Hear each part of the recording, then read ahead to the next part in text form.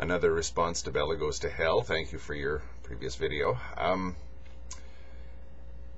not sure that we are communicating effectively in terms of my view, or perhaps your view, of value and suffering. It sounds like you think that I believe that suffering has no value. No, I wouldn't put it that way. I would say that it definitely has value, especially if you're on the receiving end of it. When I'm standing here and somebody is hitting me over the head with something and then it hurts, I'm going to say, I want that to stop, so it has negative value for me. But that can evolve over time. I was raised the Irish way. In other words, physical violence was used as a punishment. My parents, I still cannot conceive of them as having been abusive parents. Oftentimes I got so out of control as a kid, I was driving them crazy. They had no other option, or they were at their wits' end. They didn't know what to do, so they cracked me over the head with their knuckles. Not in a damaging way, but you know how you sort of flick your finger on the top of somebody's head and it hurts and it's annoying. But at that moment, I probably needed that, because somebody had to sort of teach me that, look, you can't keep on conducting yourself like this in this world. I'd be a bad parent if I let you continue, and I've run out of ideas. I'm only a human being here. I've run out of ideas as to how to correct your behavior. So I'll just say, look, don't do this, and this is what will happen if you do it. And in hindsight, they were probably right. I didn't see it that way at the time. I was one of those kids where physical violence or physical punishments tended to make me more angry than afraid. So, and I hated feeling that degree of sort of helpless fury. I hated that. So that worked. That worked with me. They probably said, all right, this is something he really doesn't like, and he's not particularly... he's not horrified by it, so it's not as if he thinks that we're brutes, but we're showing him that we're stronger, and we have the ability to impose our will upon him. That he hates, and I think that's correct. I hated it. I couldn't stand that. It was a negative experience for me. But what if they hadn't done this? What kind of an ungovernable savage would I have grown up to be? I'm already an extremely irritating and rebellious person, almost impossible, but I've learned to live in society and not, I'm not walking into liquor stores with guns or anything like that, demanding the contents of the cash register. If you ask me, children have to be taught this. Now, I'm not making any excuses for abusive parenting. Definitely not. It's repulsive that some people do this to their kids for fun. And I've had this discussion with my wife. She comes from a culture where you never discipline your children physically. There are other ways to do it. It's more of a carrot than a stick kind of issue. And it actually seems to result in better behaved kids, actually, so sure, whatever. But anyway, I'm not really sure that we can say categorically what the value that suffering has. It's not a question of whether or not suffering has value. I agree that it does. But it's not clear, even to the person who's suffering it at the time, whether or not it's good or bad. Here's an example that I think a lot of people have gone through in their life. I mentioned in a lot of other videos that in my early 20s I went through a particularly bad depression. Very bad. Now, can you imagine a person in that state falling head over heels in love with somebody? Not a good combination. You're not ready for love, and yet your emotions are so completely messed up that you're incapable of resisting the lure of things like love or whatever. And that blew up in my face. Okay, and the panic and agony and devastation and everything that I felt at the time, I never want to go through ever again. It was simply, it was panic as opposed to depression. Two kinds of unsustainable suffering, depression and panic. But I look back now and I sort of go, what if I'd married this individual? Oh, dear God, was I ever stupid. I was not in any position to sort of understand that this was not going to be an ideal resolution or an ideal life path for me. And the best thing that happened to me, although it sure as hell didn't seem that way at the time, was that I was disabused of this idea that love is going to come along and cure all of my problems. That was a valuable lesson that I had to learn. Now, I didn't know that at the time. So if somebody had asked me, was this, let's say for about 3 or 4 days I was laying on the couch, sort of wallowing in all of this. Let's say about a week afterwards, when I'd finally managed to function in society, vaguely, somebody had asked me, well, what value do you place on that experience? I would have said, are you out of your fucking mind? It's horrific. Look at me now, I'm still a mess. I'm just barely on my feet holding my mind together, whatever. And now if somebody had asked me, I would say that, considering the alternatives or the other scenarios that could have taken place, having the door slammed rudely in my face on that relationship was probably a good thing. I didn't see it at the time, but I learned so many things. First of all, I didn't belong with that individual. And I really mean that now. Now that I am married, and that's a very long time ago, but I still remember acutely the pain that I felt at the time. And secondly, you'll learn that, okay, love doesn't work like that. It's not a cure-all for all of your problems. And you're putting insane pressure on somebody else by saying, please save me from this hell that I'm in. When that person probably, now that I see things, it looks like I see things more clearly, although, again, I don't know. There's any number of possibilities that could have resolved itself.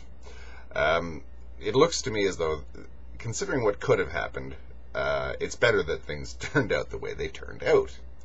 I'm not saying that I had to learn those lessons, but in hindsight, when I see my life as a whole, that one particular affair, that one particular chapter, or whatever you want to call it in my life, turned out generally positive. I learned a few things there, and I learned a few things about myself and about the nature of these sorts of situations. And I think a lot of people, I wouldn't be surprised if it's the overwhelming majority of people, go through this at some point in their life when they realize what it feels like to have love blow up in your face like this. So I'm not really saying that this is particularly unique or even notable, but a lot of people go through this. In hindsight, it looks as though that resolved itself the way that, in a beneficial way. In terms of my quality of life overall, I'm kind of glad that things turned out like this. And I'm kind of glad even that I went through this, because I learned a lot of things that I wouldn't have otherwise have learned. Such as a little bit of emotional maturity and emotional health. But again, what if somebody had asked me at the time, what's the value of this? Or if somebody had looked at me at that time, as my friends did at the time, they said, oh my God, he's destroyed by this. Yeah, well, he's a bad love affair. It really blew up brutally in his face. And, thank God that's not me. I feel sorry for him, etc., etc. So, yeah, I would look in absolute terms as though the value of that suffering was uniquely negative. Now, I don't know if this is a function of age. I'm 48 now. But I tend to see things, and everyone says sort of in this sort of disgusting, anger-generating way that as you get older, things get put into perspective. And I don't want to say it that way, but I don't know how else to put it. The way I would put it is there's a saying out there. I'm not really sure if it's a Zen koan or a Zen proverb, or it could be a one-liner from Nietzsche or something like this. But it goes, all of life, every moment of your life is a preparation for your death. In other words, you won't really know what value all of your experiences had until you're looking death right in the face, till you're about to snuff it. Then you can sort of, I think, judge things more coherently and logically and dispassionately. And from that perspective, I'm quite certain that the harm or the suffering or the agony that I felt when that love affair blew up in my face was probably something that improved me and improved the quality of my life, just as overall, in terms of my life as an entirety, my brush with depression seemed to have improved it, although it was a heck of a lot more than just a brush with depression. It was bad. Again, I don't know if it was worse than anybody else's, or if it was compared to what other people feel when they're depressed. If it was a mild one, I don't know. All I know is what it did to me, and it was bad. The only good thing about that was when it was over at the time. And now when I look back, I sort of thought, well, okay, there was a whole pile of things that I had to sort of work out in my head, and the depression taught me that I was sort of thinking in an unhealthy way, an unproductive way, a futile way, etc. And that the depression was simply my emotions trying to sort of restabilize themselves, sort of align themselves in some sort of rational, healthy way. Again, didn't seem like that at the time. You can say that about just about any suffering that you ever endure. And this is not something that, again, you can say about anybody else. I'm not going to tell somebody who went through the Second World War in Auschwitz that what their experience was, even though they think it was bad, that it was actually good. That's I can't say that. I'm going to go with it was probably a bad thing. But at the end of the day, I don't know what effect this has on that person's life as a whole. I think that looking at things like mass disasters or things like, say, the Holocaust as just one big phenomenon that happened dehumanizes the people that lived through it. Each of the people that went through the terrible sufferings of whatever terrible episode of suffering you want to use as an example in your life, say the Second World War or something. If you just look at it as a whole, you're sort of reducing people to the level of statistics. Look at each person's life that has gone through that.